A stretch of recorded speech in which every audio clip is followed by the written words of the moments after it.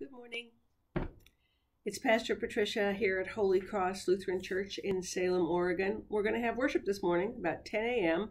out on the patio right out there and in the parking lot. If you want to stay in your cars, you can do so and pull up and still listen to the service. Service is at 10 o'clock. We didn't have service last week because of the air quality, and today is the last time we're going to try outside worship because the weather's going to get a little iffy here in Oregon going forward. But I'm really looking forward to worship out here this morning. Joe and Sarah Schultz will be here making beautiful music, which is always fun for all of us.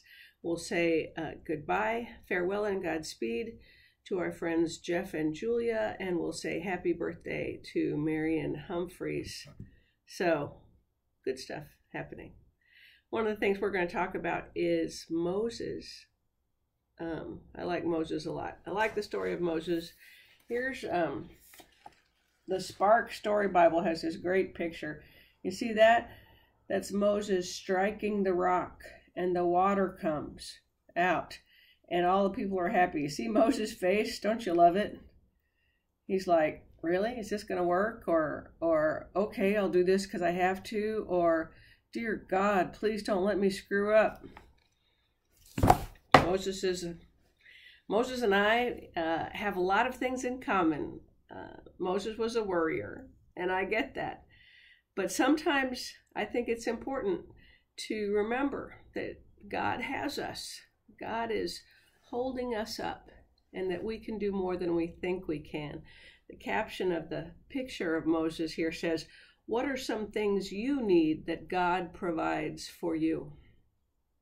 Sometimes we have to go out on a limb to be in concert with those things that God provides. We have to be a little braver than we want to be, a little less self-involved. You know, this Christianity stuff, it's not for sissies, because it's about being with God and being our best selves.